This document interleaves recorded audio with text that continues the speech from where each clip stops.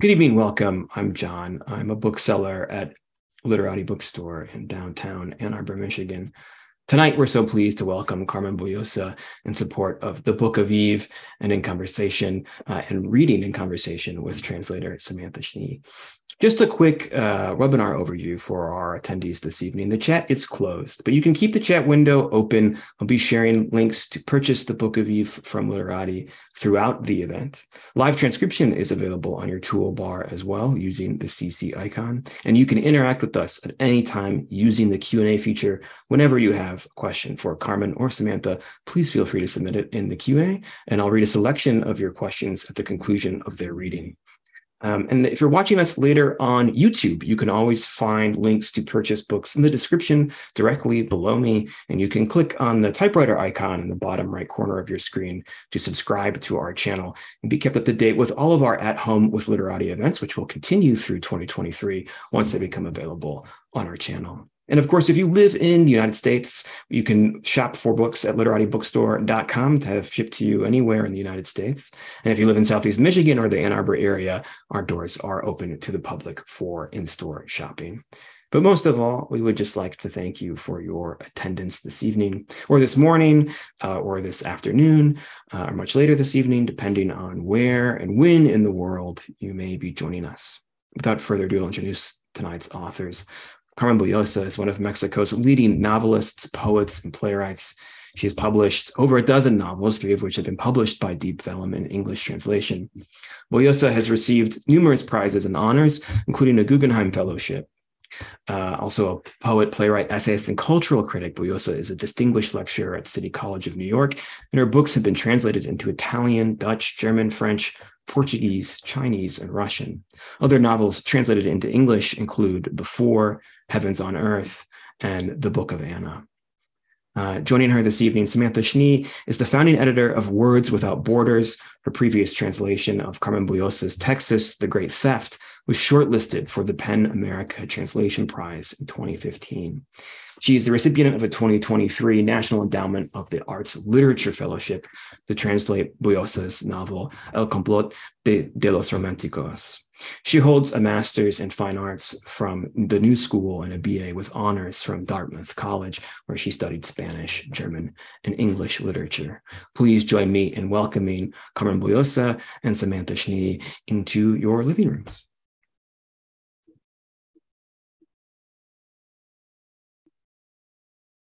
Hello, Samantha. Hi, Carmen. It's great to be with you this evening. It's great to be with you. I was waiting those seconds to hear if you were going to start. You are the translator of this book, and I thought maybe the translator will open us the door as she opened the door of the novel for all of us today. I want to do a little parenthesis. I teach at Macaulay Honors College at City University, New York. Years ago, I was a professor at City College, but now I am at another venue of the City University of New York, that is the Honors College, Macaulay Honors College. Only that little thing, because today I spent part of the day with my colleagues, and I don't want them to think I don't want to be with them, because I do. Well, I want to be with you too, and I'm honored to have the opportunity to introduce the Book of Eve this evening. It was so far the most challenging work of yours that I've translated, but also the most exciting, because when I started doing the translation, I had no idea where it was going to take me, even though I knew that the story of Genesis was going to be the loose structure for the novel. I think every chapter there were surprising discoveries for me. For example, when Adam and Eve start and they leave the Garden of Eden, they have hooves, and it takes them all the way down the mountain. That passage over the hard rocks actually wears away their hooves. And by the time they end up at sea level, then they have feet like regular human beings. So there were a lot of discoveries for me. including how, they didn't have genitalia when they came out of Eden. And those genitalia, they developed on their journey down to earth. So maybe we could do a little reading now from the book and share part of that journey with the audience, and then we can have a conversation about it afterwards. I love the idea. I just want to kind of, it was not voluntary. There are so many things in a writer like me that is not voluntary, but that doesn't mean it wasn't thought and it wasn't something full of sense. So it was not arbitrary that when they left the Eden, that by the way is super boring. Life on earth is pretty exciting, but Eden, everything is like being in a frozen non-space or space that is kind of frozen. And this is the place to be at. This is life. This is where we are, where we become humans. And their body, they kind of make their own body, because we do, meaning that the human body, we appropriate or we make sense of our own body, and our skin relates us with everything, and we also learn words with our skin, and we everything on us humans is something so made out of culture and made of what we are, that though I didn't plan, okay, let me do this. It was not like planning. It was like, in reality, I am a writer. I'm a poet. I'm a writer. And we live in this space that is the literary text that has everything has meaning. Everything has meaning, and everything is challenging. And there's always something there to open more doors. Just that little commentary on what you fortunately started with. And I had selected passage 51. Samantha, but what if we start with passage 50? It's a zip more long, but that way we can read short passages, and we are going to start with something that when they already have body, when her body and his body, and they are ready to have babies, some other things happen. They have been trying, by the way, to have a baby, still with no luck, because they have understood they are not like the other beings. They are like the other beings, but they are also a little bit different because they talk. So 50. I'm going to read first in Spanish, and then I'm going to let Samantha should read first, because the book is in the one we are talking about today is this. And I'm going to read about this, but en un cónclave decretaron que la menstruación era la manera de indicar a Adán que ahí en mi cuerpo se estaba cosechando la vida, indicándoselo con el contrario, con algo que aparentaba ser sangre derramada y no lo era. Adán cayó en la trampa y yo me dejé llevar. El costo de la menstruación no fue el mes por mes, eso que más da, sino el parto, porque al nacimiento se le intentaría anexar, ellos dijeron, es el cónclave entre gigantes y ángeles, ellos dijeron el dolor. Pensaron la trama, confirmo, gigantes y ángeles, por bien de la teatralidad que daría a Adán la manera de creer que él era parte de esto. Para que él no se sintiera desplazado, Eva sufriría al parir. Él se creería privilegiado. A él no le dolía. Él ponía su parte de la semilla y la mujer ponía el dolor. Qué trama tan estúpida y tan eficaz. Mala idea sobre todo. Adán, ya para entonces, cargado de resentimiento, marcó a Abel con ese signo. Mientras tanto, Adán había estado perpetrando la trama de una historia nuestra que cuadrara a su sentir, y decidió que había pasado lo que ustedes ya han oído contar. I'm now going to read chapter 50, which is a conclave of giants and angels have made a decision. And this is about halfway through the book. The title of this chapter is very appropriate for the Book of Eve. It's called Menstruation.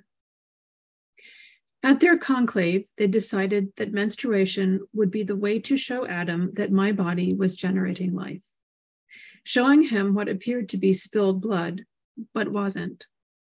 Adam fell for it, and I went along with the plan. But monthly menstruation wasn't the price paid. That's nothing.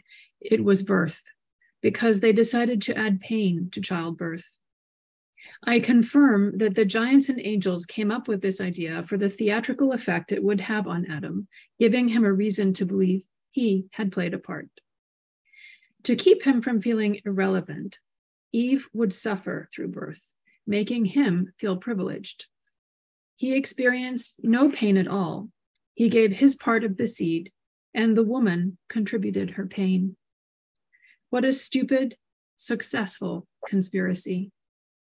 A bad idea, most of all.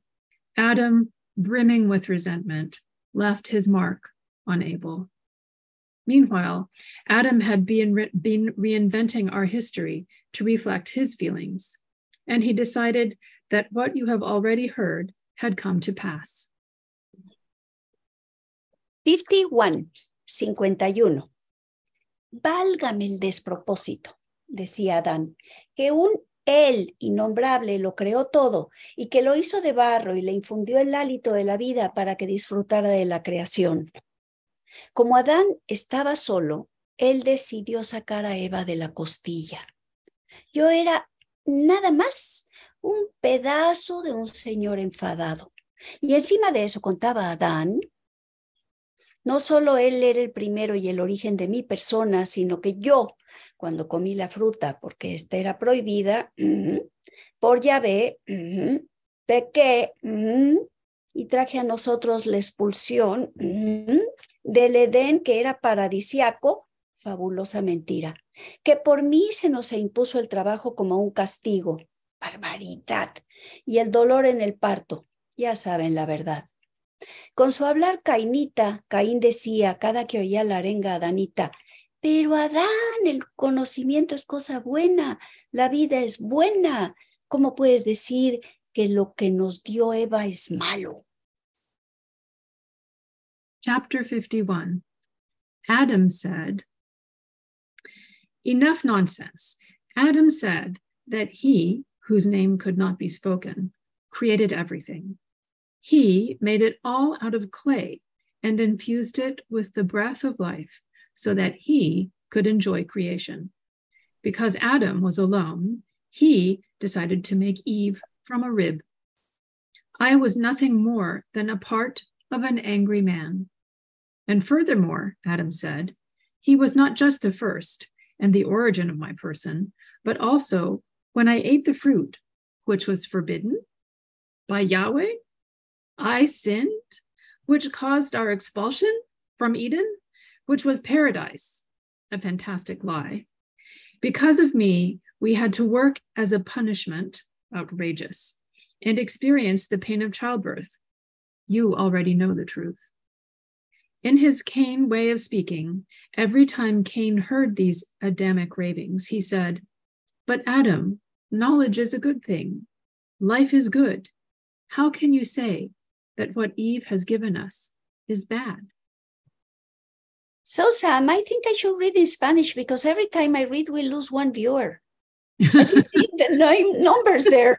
What's going on? You don't like Spanish. I understand maybe you don't speak Spanish, but Spanish sounds cute. I mean, more than cute. Nevertheless, I suggest we do as follows for our two small passages that we are going to read. That I read number 53 on your words in translation, and you read 54 also in English. Okay. Let's see if we don't lose one more each time. And then we are going to be in a deep philosophical problem.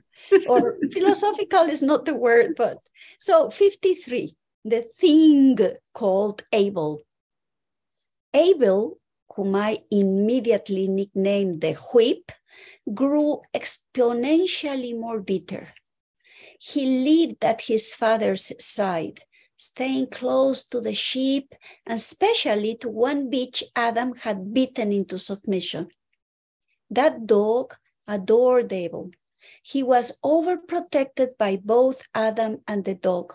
He followed them around night and day, a whiny crybaby. He had no idea how to be alone. His mother's strength had left him at birth.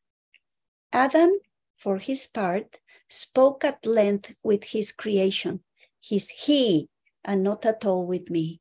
He tried to order me around, but as you'll agree, that's not speaking. So I ignored him. Chapter 54. Ada is born. Ada was born. I called her my delight, because that's what she was. The third I gave birth to, in the manner of the animals, but born with a clitoris. Wondrous, splendid surprise. That apple was truly a thing of wonder. Adam tried to give Ada orders, which differed greatly from the ones he gave his sons. I didn't want to allow this, but I didn't have to intervene because Ada, my delight, turned a deaf ear. Adam preached that the Lord of armies would eliminate the Cadmonites, Perizzites, Kenites, Jebusites, Hittites, Ammonites, Kenizzites. A heart filled with hate makes enemies of mere shadows and sees shadows where there are none. He fell into a kind of knowledge fog. Okay, so we gave a sip of our reading, just a little sip. And till now, Samantha, the readings we have been having, we always read something different. I think that's fun. And the only possible mistake we made is not placing a challenge or doing a challenge, however you say that in English. Start from the beginning and go to the end. And that would have been fun. I agree with you. But the issue with a novel is that always a novel has it has a body. It has a, they say, arc. I am not very sure it really has an arc. I mean, books really have an arc. They have a they are like in music, that you feel the movement happening. So taking a little bit, it always has a surgical effect for the writer, and I feel like we are taking out a rib, a piece of a rib of the novel. And if this Eve hated the idea of being herself, a piece of the rib of Adam is like making an Evenite sin, un pecado de Eva. How do you, un pecado evanita, Eve night? I think you just have to make Eve into an adjective. How do you make Eve into an adjective? Well, you could say, this is something, by the way, that Carmen does a lot. In her writing, she uses neologisms with great frequency. So I often have to make up words. So I would think Evite or Evian, but I would have to kind of play around with it and say it to myself in my own head before I came up with my final solution. But let's say Evian for now. Evian, take it home. The problem is that there's a brand of water that sounds that's true. And Eve is everything but pure water. Eve is flesh. I mean, this Eve is like flesh, intelligence, creativity, daring adventures. So I don't see her very Evian. Yes. So I don't know. That's a thing to think about. Evite. You can say Adamite. So I guess Evite would work too. But Evite is a problem because we have, you can invite people to a party with an Evite. So there's lots of complications here that we don't need to delve into right now. But this is one of the challenges that I face when I'm translating your prose, because it does have a lot of inventions, which is part of the reason it's a lot of fun to translate your work. And I want to say thank you for reading the Spanish part. I don't know if it was the Spanish or the menstruation that scared the other people away, but I think it's really important to have the original language, as you would say, a sip of it, because that's how it was created. And I think it has a slightly different personality in the Spanish because the Spanish language has a different personality. It sounds very different from English, even though we can convey the same meanings. So I'm really glad that you read those parts, even if it scared anyone away. I totally agree. The books change their personality in a way. The books, the poems, the essays, because language has a smell. And the smell changes, but it's not only the language, it's also the translator. So, and maybe in some kind of authors, the smell counts less, but I smell a lot. I'm smelly. I mean, I'm smelly. What can we do? So, in a good way, Carmen, I think if you are a smelly author, you're like a kitchen that's full of all of the sauces that I love from Mexican food, of mole and all the different chiles and everything else. So it's only the most delicious, delectable scents. I brought now from Yucatan that I went some weeks ago or months ago already. Time runs too fast. A bag with species, if you say that way in English, from Yucatan. And it was so incredible. My grandmother that was from Tabasco, not precisely Merida, but when I opened the bag arriving home, I even heard her speak. Was taking out the little containers, the little bags with the powders and the kind of creams and things to cook. And I passed one after the other one, and I wouldn't say I smelled my grandmother. I would say I heard her talk. I took one and I heard her speak, and then another one, and I heard her speak. And then what did I do with them? I was not going to put them in jars. It sounded like a cream. I returned them to the paper bag that I came with that has a carrier like this, and I placed it in a door in the kitchen. And there's that presence. And that presence, I think, is very important for the writer to have the presence of memory, of its own tradition, of its own childhood. I think childhood is always an enormous resource, even though I spend so much time in the libraries and one I've written already 19 novels. I'm struggling with number 20. And I have written poems and essays. I'm all the time writing, but that memory is an enormous resource. Yeah, and scent, smell. And I do have to say, I'm going to be more Boullosa. I'm very sorry. Now we have 9, meaning we lost one. And it's strange. It was not menstruation, Samantha, because talking about childhood is a space without menstruation. And even at childhood, we lost one person. So don't leave persons that are there. Don't leave, because you put us to think. What made you leave? What made you leave? What did Samantha thought it was that?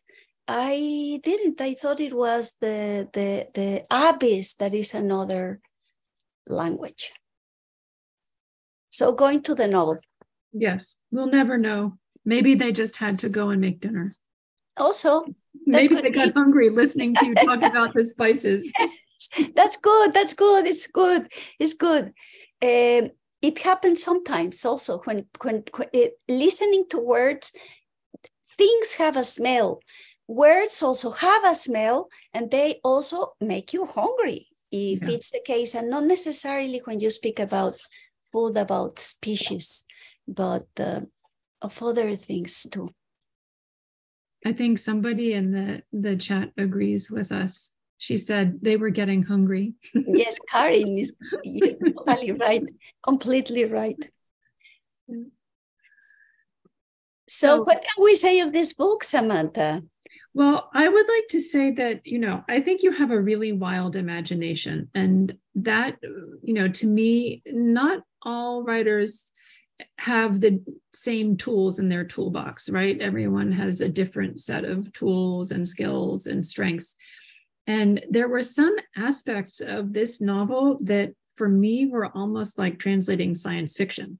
You know what I mean? In the sense that the previous books of yours that I've translated, and of course, all of the criticism and the screenplay, and all of these were dealing with humans, humans as we know them. And that in the beginning, this book is really quite out of this world, literally. And that was a lot of fun. I loved being transported to another world that predates this world. And even if it only existed in the imagination of the people who wrote the myth of Genesis thousands of years ago, I think it's really important to address that myth and the misogynist and patriarchal pieces of that myth. And I think that is a really important job that this novel undertakes. And I would love to hear you talk about that, because what I see you doing in all of your work, to some degree, whether it's greater or lesser, is essentially rewriting the canon, and rewriting the canon in such a way that female writers who have been excluded are given a voice, and rewriting it in a way that even female characters from books, from the canon itself, who have been marginal characters, are given their own full lives.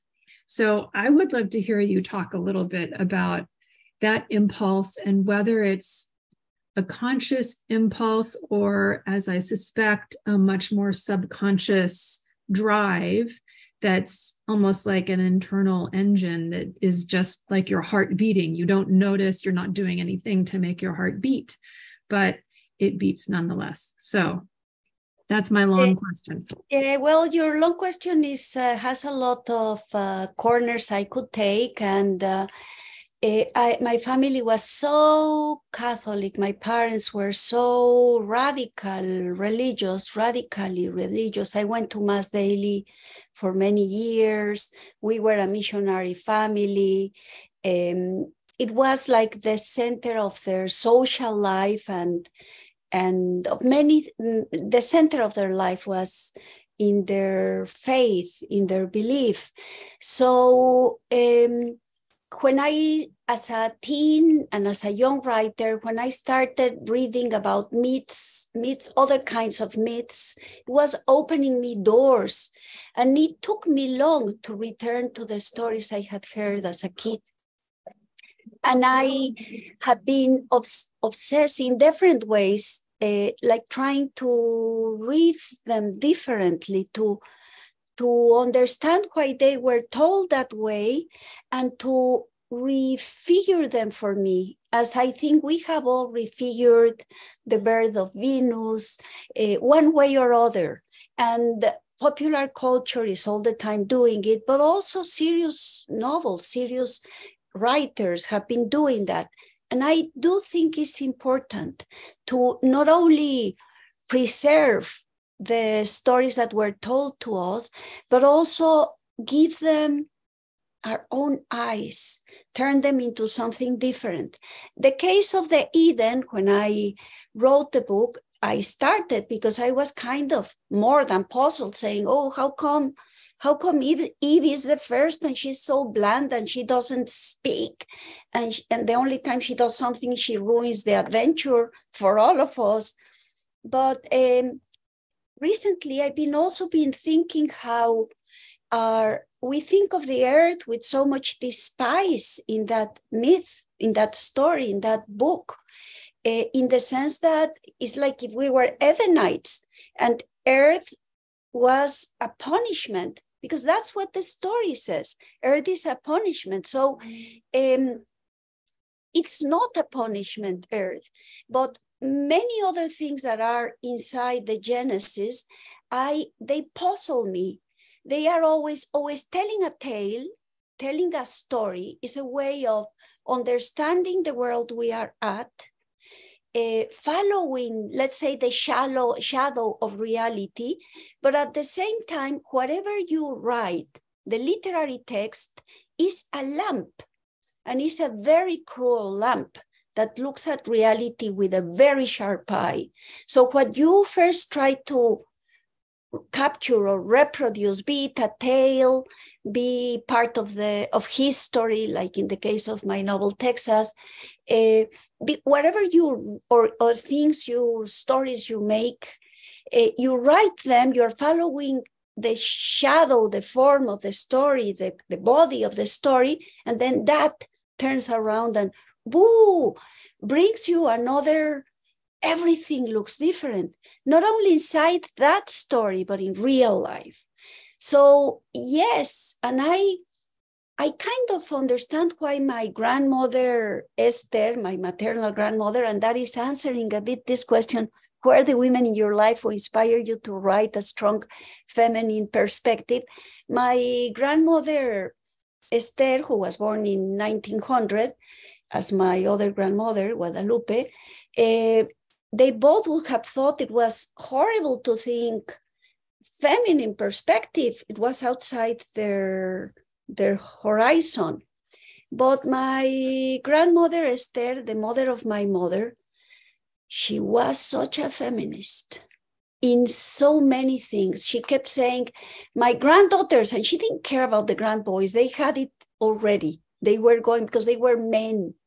She, as a little girl, at her home, the place where they lived, the hacienda, the ranch where she lived in Tabasco, girls were forbidden of, as she said, following the ball and jumping the row, you say? Jumping the cord.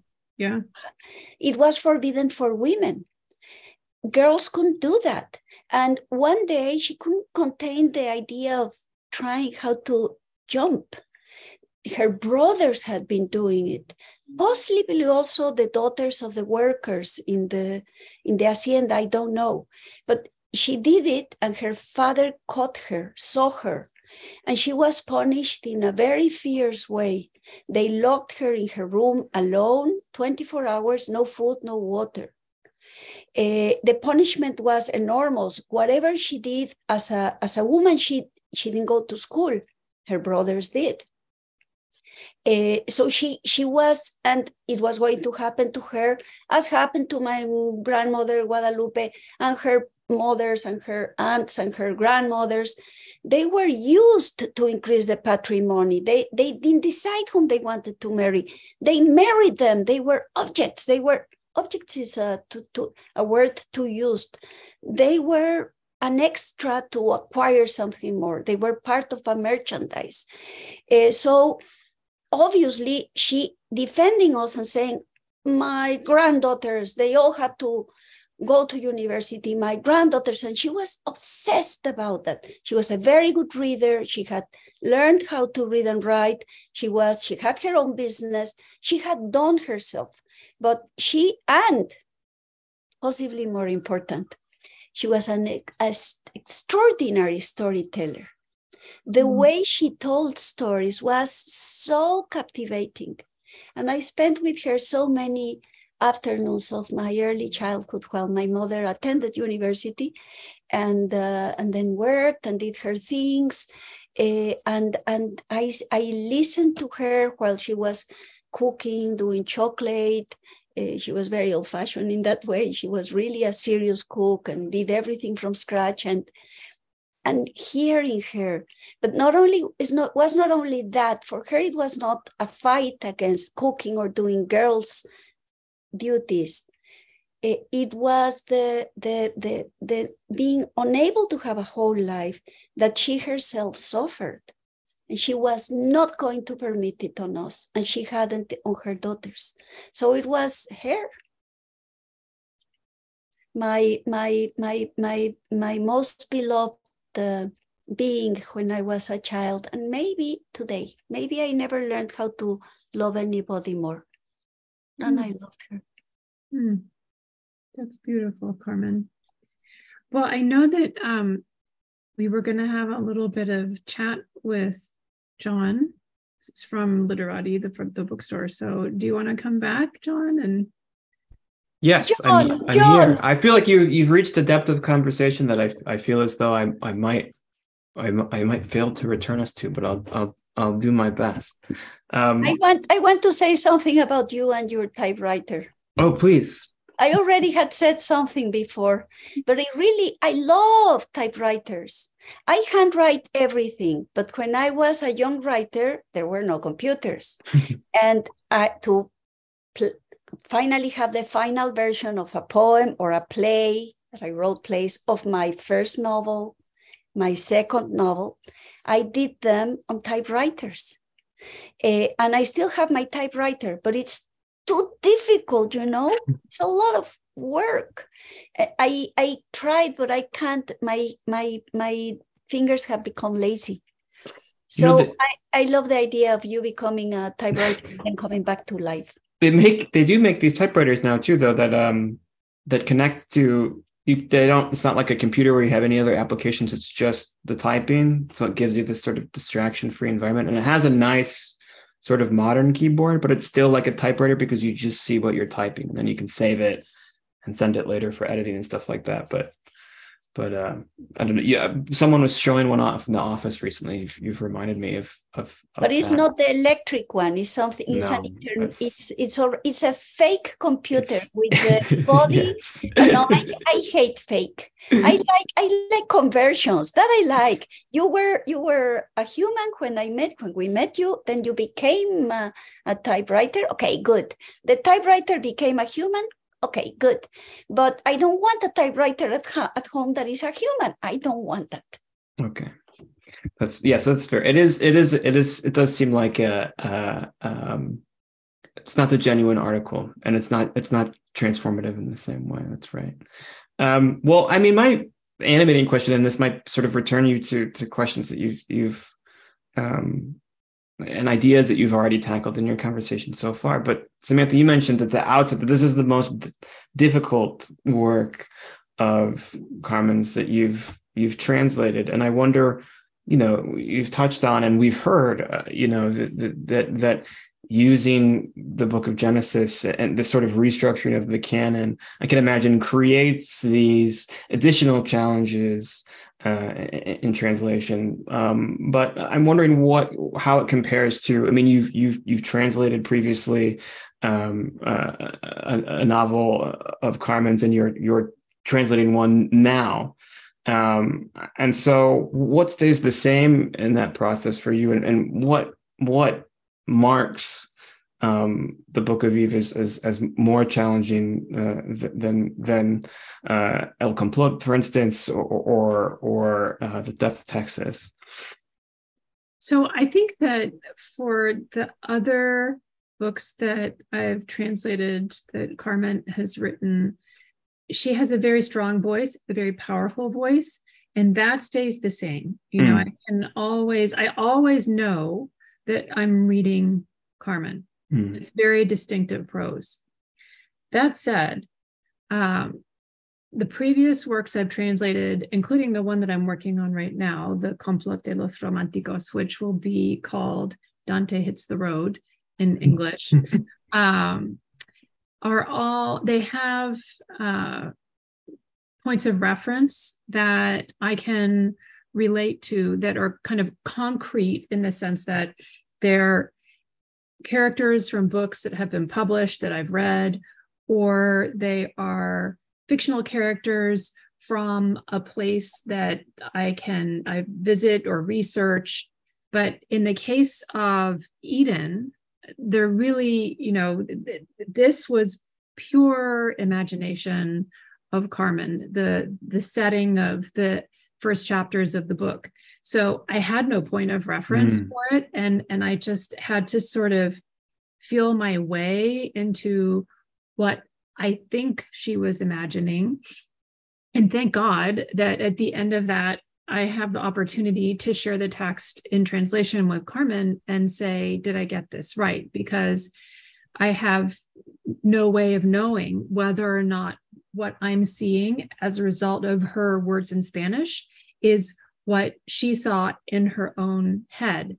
And by the way, Carmen has an amazing novella called The Perfect Novel, which is exactly about this phenomenon in which a scientist who's absolutely brilliant invents a chip that an author can put under their tongue that recreates a book as the author imagines it in all the senses. The sights, the sounds, the scents, everything is recreated exactly as it is in the mind of the author through this new technology. And so that's another thing that I have kind of done a partial translation of that so far we haven't been able to find a publisher for, because as everyone knows, it's very difficult to be published in English if you're not writing in English. That's a whole other ball of wax that we probably don't need to get into tonight. But I think it needs to be said as often as possible that, you know, it's very difficult for writers who aren't working in English. And it's twice as difficult for a female writer who's not working in English as it is for a male writer. And that's been proven by statistics, by studies that organizations like VITA have done. Mm-hmm. And that's part of the reason that, you know, I think it's important to work with female authors for me personally in my own translation practice. Thank you. It reminds me too, we had a Swiss author in the store last week, Dorothy Elmiga, whose novel Out of the Sugar Factory has been translated from the German into a number of languages, including English. And we were lucky to have the translator into the English at the German department at the University of Michigan. But Dorothea was mentioning that, you know, she being able to interact with English is sort of like the language of the world in some sense, or is it English that there's a language that more people have access to. But she has no idea, for instance, like what the Czech or the Turkish translation of her book say, and that those are challenges as well. Pat has a question for Carmen. In your novel, do Eve's ideas influence the men around her, or does she have to exist as quote unquote less without giving too much away? Well, the big flaw that Eve has, the Eve of the book has, is that no, she doesn't live as less at all, but she's unable to incorporate Adam into her adventure of maternity and enjoying life and earth. So she doesn't take any distance with him either. They live together, the Eden, much to his chagrin. He doesn't want to leave. She wants to leave. And also, he doesn't have it all. There are many passages where he stays quite behind, aside. And she doesn't know, even though she lives with him, he's part of her life, they are the only two. She doesn't, her social capability, she makes it wrong. There's nothing more difficult than the art of living and living with other. And she fails there, and he's full of hatred to her. He's the one that invents the version of Eden and Genesis that we know. He's the one that says she was taken out of a piece of him. He thinks he invents. He's so full of himself because he doesn't want to be there, and he feels she's rushing to do so many, she's having so much fun, and he's set aside. So I blame her now, but not when I was writing the book, because I was listening to her, I was part of her party. But then I thought, oh, Eve, you did it wrong. Or I blame her partially. I have no doubt that this Adam is third class, but there was the only one around. And she was unable to make something better of him. I mean, maybe it was impossible. But no, answering short, no, she doesn't leave less. The problem is when violence enters her family and horrible things happen inside the family. We have really domestic violence, not against her, against her daughters. The violence of hatred enters their own home. And also she quits one of her sons. She has for herself Cain, that's the oldest one, and she gives him Abel, thinking that's going to make him happy. And he poisons Abel. And Abel starts killing the animals. He's the one that brings meat to the table. And he's the one that has what the father has showed him to be. And it's something very nasty happens there that we didn't read today. I hope you read it. And you can. It's also good to read horrible things. There's I won't call it innocent pleasure, but it's one of the most strong passages of the book. I agree. It is one of the most strong passages of the book. And it answers the question that the Bible never really addresses, which is if you start with Adam and Eve, and they have Cain and Abel, and what happens after that? How does the earth become populated by more people? What's the parentage of those people? So yes, but incest itself wouldn't have been that bad. The problem is how it happens. Yeah, that's right. We have violence inserted in the family circle, and it comes all with a way of being, with thinking what's the earth of having his idea of what a woman should be. All that, all is a language of violence. A completion of that creation myth, and then in a sense of what's missing in our narratives is something that's foundational to our human history, that sense of the rootedness of violence in our blood relations and domestic relations. Yes, I think that the real foundation is the relationship with it's installed in the family, in the daily life, in the domestic area. Yeah. That disorder is not an order, and it's seeded in the family relationships. That's the way you then can have, if you already have half the population being your slave or there to serve you, then you can have own slaves. Then you can, that's how the way you explain in a long way why most of the population live only to serve more than much less than half of the population. 3% owns all, and all the rest have nothing. And that is normal. That is moral. That's what it is. No, it's not what it is, but it had to be, it is seeded in the domestic, in the daily, in there. And well, that's what the novel is about. I was joking about the novel here with Samantha. Maybe I was a bit distracted, but it's not a frivolous book. It's a book that talks about things that are very serious. Mm-hmm.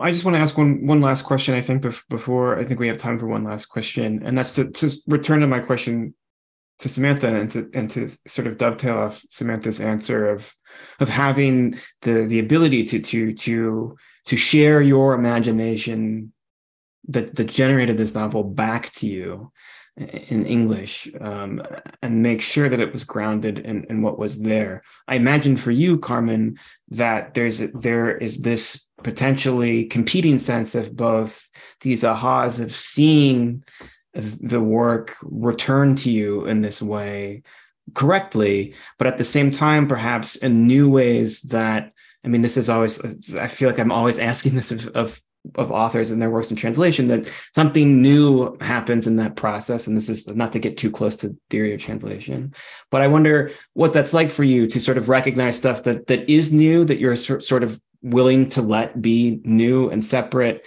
what is important to you to sort of keep as a sort of core meaning, or not like the semantic level, but the spirit of the text. I wonder if it's both, that there's some things are need to be right, and some things are open to sort of being transformed.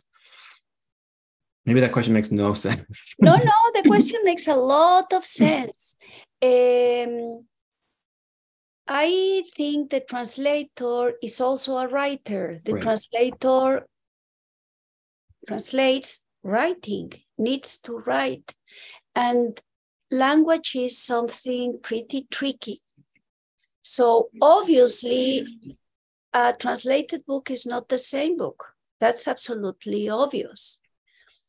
And obviously, the author can feel irritated or unhappy.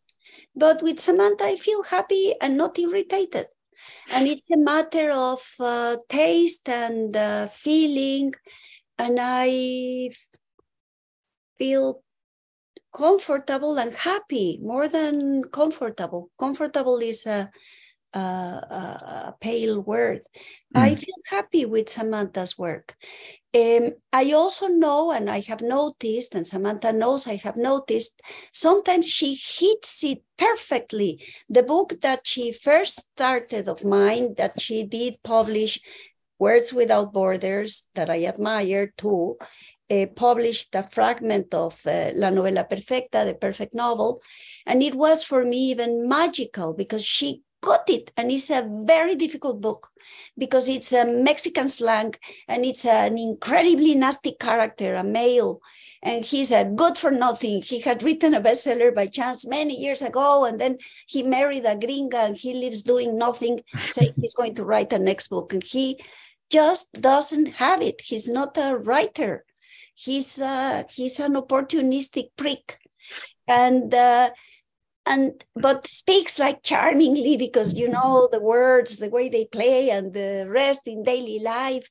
And Samantha got it and got the rhythm and got everything. And I was pretty surprised because it was difficult. Now, Eve is difficult, but I think Texas, I differ there with Samantha. I think Texas is much more difficult. It's a hell of a novel. It has 360 characters. The plot is incredibly difficult, assembled with so much. It's like a puzzle made with many parts to tell a historical passage and to retell the story of the border when the USA stole Los Texas, among other parts. All that is told in a way even the cows speak, which doesn't happen to be realistic. And we have communities of only women, kind of Amazons there in the middle with their own ranch, cowboy girls. And it's a very crazy, very difficult novel. And she did it.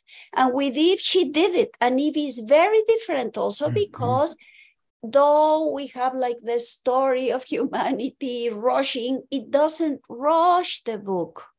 The book has a peculiar pace, and Samantha got the rhythm. So what can I say that I'm lucky, except that I'm lucky? I am too. I think that's a beautiful note to end on. No better endorsement than the translation, than from the author themselves. And you can purchase the Book of Eve from Literati Bookstore. There's links in the chat. There's also links below if you're watching us later. And Karin says, I love the cover. I just ordered it. I also love the cover. It's an incredible cover. They got it. The cover is fantastic. It's wonderful. I hope we can have you both in the bookstore in the not too distant future, perhaps for this next translation. Carmen Boullosa, Samantha Schnee, thank you so much for joining us this evening at Home with Literati. And to our viewers, we hope to see you again at our next event. And Carmen, safe travels. You were telling me about your very busy schedule in weeks to come. So safe travels to you, and I hope you get a rest at the other side of it all. And thanks again to you both. And take care all. Have a great night. Thanks, John.